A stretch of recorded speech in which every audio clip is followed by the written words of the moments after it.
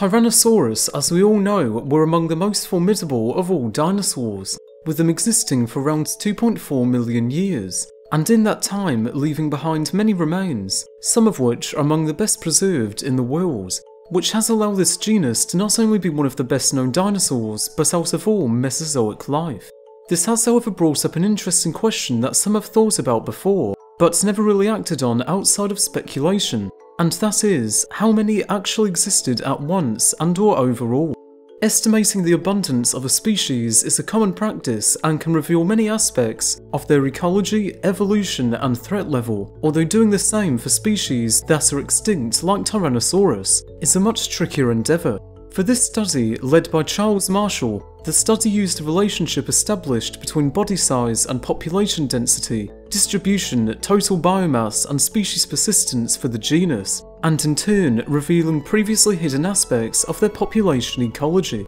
The work first started when Marshall held a Tyrannosaurus fossil and thought to himself, how rare was this? Was this bone a 1 in a million, billion or trillion? How rare really is this fossil? From this question, he and the students in his research group started using tools that biologists use for modern animals and then applying them to dinosaurs, with the crux of their calculations hinging on an observation that there were many more small animals than big ones due to their habitats and diet requirements, with the mathematical relationship involved being known as Dam's law, which correlates the average body mass of an animal with their expected population density. The study also solely evaluated post-juvenile animals, so the population would indeed be larger than the median figures presented, although since these are the animals that could reproduce, they are therefore more relevant to the evaluation. The first main thing to consider would be their metabolism, which has proven to be a heavily discussed field, with the general consensus on dinosaurs being no longer thought to be cold-blooded like many modern-day reptiles,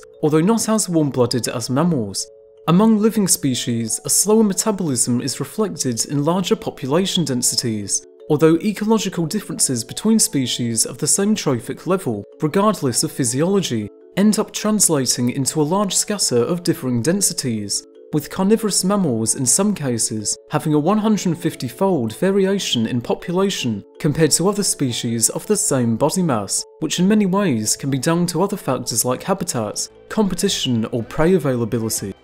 This ecological scatter therefore swamps the uncertainty of the already relatively unknown physiology of Tyrannosaurus, although for this paper, the energetic considerations do suggest that dinosaurs, at least in the case of Tyrannosaurus, were mesothermic, and that the extreme size of these saurischian dinosaurs would be best explained if they had a metabolism similar to that of large varanid lizards like Komodo dragons, which use 22% as much energy per unit of mass, although since many paleobiologists tend to favour a more energetic physiology, the study therefore assumed a physiology in between that of mammalian carnivores and Komodo dragons, which translated into population densities 2.1 times as large as those of the average mammalian carnivores, and 1.5 times the size of the population densities of large varanids for the same body mass. In another contrast, mammalian herbivores average 35-fold higher population densities than those of carnivorous ones, and reptiles have on average a 30-fold higher population density than those of mammals for the same body mass, with the study analysing a range of different metabolisms,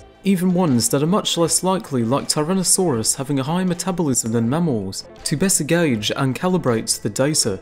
Using the relationship between population density and body mass among living species, combined with a substantial knowledge of post-juvenile Tyrannosaurus, was then used to calculate the potential population variables and preservation rates for them, with the study finding that their population density was between 0.00058 and 0.14 individuals per kilometre squared, which for a comparison is larger than that of tigers and smaller than that of lions. Then, to calculate the standing population size of Tyrannosaurus, the population density was then multiplied by their estimated geographic range, accounting for where fossils have been found as well as inferring from their ecological niche, with the study estimating the geographic range at around 2.3 million kilometres squared. There is however uncertainty as to where their range fully extended, as since all of their fossils have been found on the west coast of the US and in Canada, whether they lived in other places with similar climates at the time like Alaska or the east coast is still unknown. From then multiplying the plausible population densities by their estimated geographic range, the study yielded an average population size of 20,000 individuals, with a minimum of 1,300 and a maximum of 328,000 also being found. Based on this particular population and population density, it was estimated that an area the size of California could support 3,800 adult T.Rex, and only 2 in an area the size of Washington DC. Another interesting aspect of the study was that it looked at the total number of T.Rex that ever lived, with the study dividing their estimated temporal range by their generation time to then multiply their standing population size and the former figure. The study found that Tyrannosaurus would have existed a total of 2.4 million years, matching up well with the earliest and latest fossils found, with the generation time being calculated using the proportion of individuals living to a given mean year, their survivorship and the average number of offspring produced, which also required an estimate of the onset of sexual maturity and their maximum lifespan.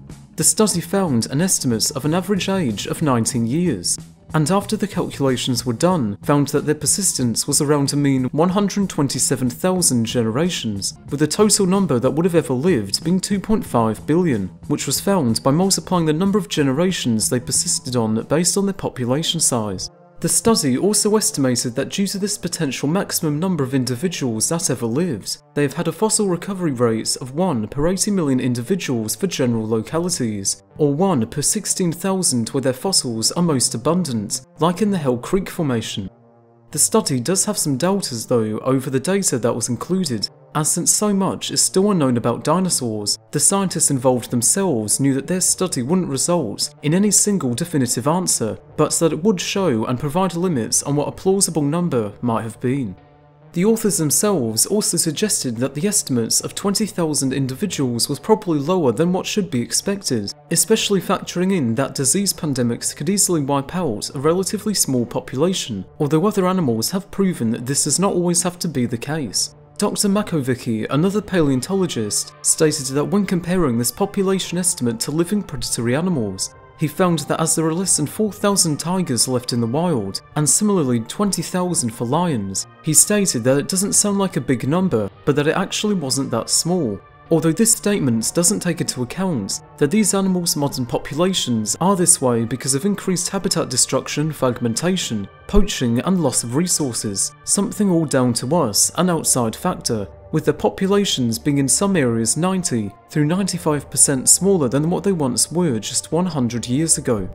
The study also doesn't take into account the amount of juvenile animals present in the population estimates due to their likely occupation of a different niche than the beefier adults, and the population as a whole therefore would have been higher when accounting for this. Simultaneously, studies of living carnivores suggest that some predator populations are higher in density than others of similar weight, such as jaguars and hyenas, which while being similar in size, have vastly differing population densities, with hyenas having a density 50 times higher, which is down to their different habitats, prey and group dynamics. Their population could therefore be higher than what we know, with the study having a 97.5% probability that based off our current understandings of their growth, anatomy and range, their maximum population of 328,000 could have been closer to reality, given that lions just over 100 years ago had a population of well over 200,000, so a range of between 100,000 and 200,000 could also be likely for these animals.